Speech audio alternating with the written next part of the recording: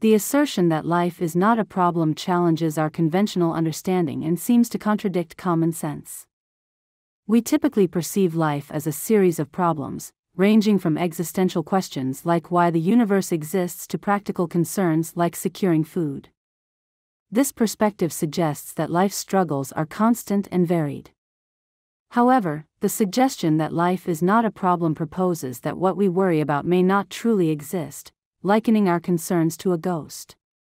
It highlights that neurotic behavior involves repeating unsuccessful patterns without resolution, indicating a cycle of birth and death that resembles a vicious circle.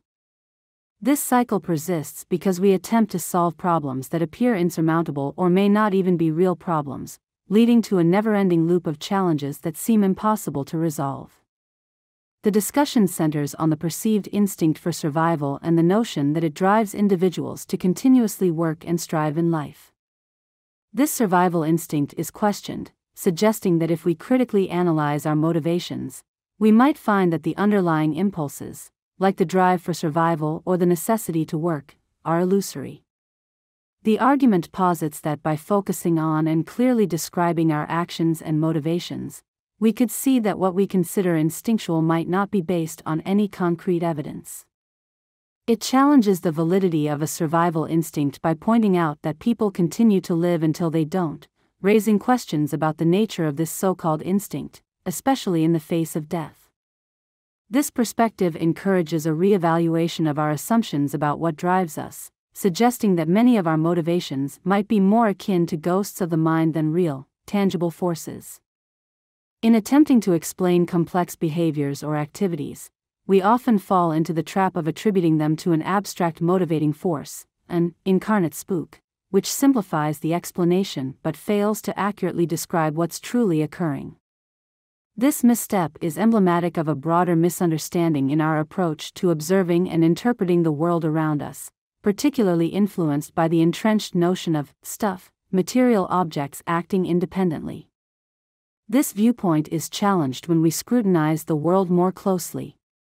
For instance, a nebula in the distant cosmos might be mistaken for a solid entity until advanced telescopic technology reveals its true structure as a spiral pattern. This shift from viewing the universe as composed of solid stuff to recognizing patterns and behaviors underscores a fundamental misunderstanding. Our initial perception is often a result of insufficient examination or inadequate technological tools.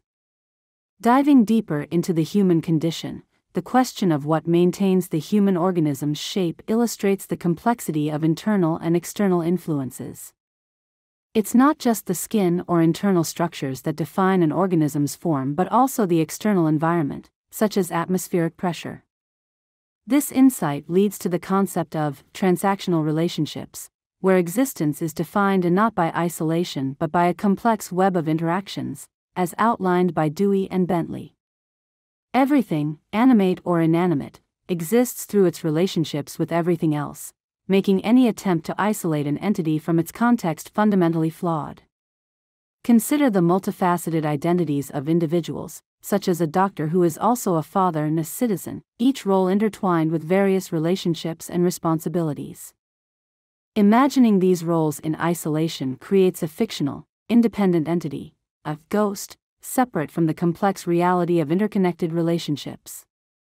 This understanding shifts the perception of organisms from being passive entities shaped solely by their environments to active participants in a dynamic interplay. It dismantles the conventional dichotomy of actors and acted upon, offering a more nuanced view of the world as an interconnected whole.